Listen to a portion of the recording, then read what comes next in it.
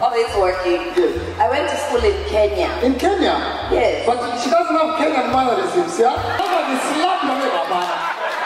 Put your hand in your neighbor's pockets.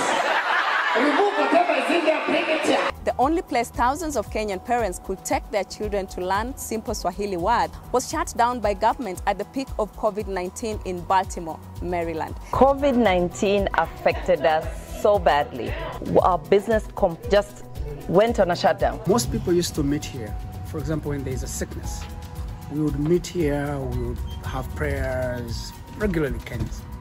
And also if somebody died or something like that, we met here.